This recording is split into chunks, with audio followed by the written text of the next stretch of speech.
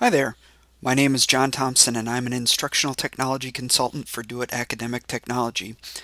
And I'd like to show you today how easy it is to upload a file to your Dropbox folder. If you're an instructor watching this video, just so you know, this video is for students. So after you log into your course and you go to the appropriate place, you probably could guess the first place you want to go is to the Dropbox. After clicking on that, you'll see a list of assignments that the instructor has made available. It's possible instructors may have things show and hide based on time. So if you think it should be there and it's not, perhaps contact your instructor or you might have missed a deadline. So all I need to do is just click on the name of the assignment. Keep an eye out for any extra instructions that your instructor may put here. They've asked for it to be uploaded in a Word doc format. I'm not going to do that today. If you'd like, you can leave some comments for them.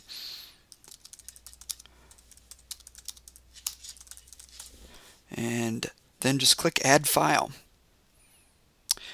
And you get a few options. Most all the time you'll be picking from My Computer, and just like attaching in Whiskmail or something like that, you're going to click Browse and look in your documents.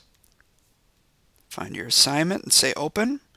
And then the key thing here is you're not done yet. You got to hit Upload. And that's down here in the bottom right. And you'll see that spins on that for a little bit. Still not done yet. Got to hit Submit. So don't forget to hit Upload, hit Submit, and if you like, leave a few comments. I'm going to break away for just a moment here, and then we'll show you what it looks like when your instructor leaves some feedback for you. Alrighty, we're back.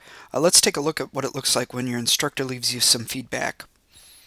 So again, let's go to the Dropbox, and we can see here now that we get this little bubble saying, well, hey, we've got some new feedback. Let's click on that. And here's the feedback. They've said RTF is fine and that grades will be to the gradebook by the end of the week. And notice they've also attached a document, perhaps with some review comments. Some instructors might do that. Other instructors might put your grade right here. It's really individual. Whatever your instructor sees fit, that's how they'll do it. So hopefully that's a quick view on how to use the Dropbox. If you have any questions, please don't hesitate to contact the Do It Help Desk, and you'll see their phone number here, or check out the knowledge base online. Thanks much and good luck with your semester.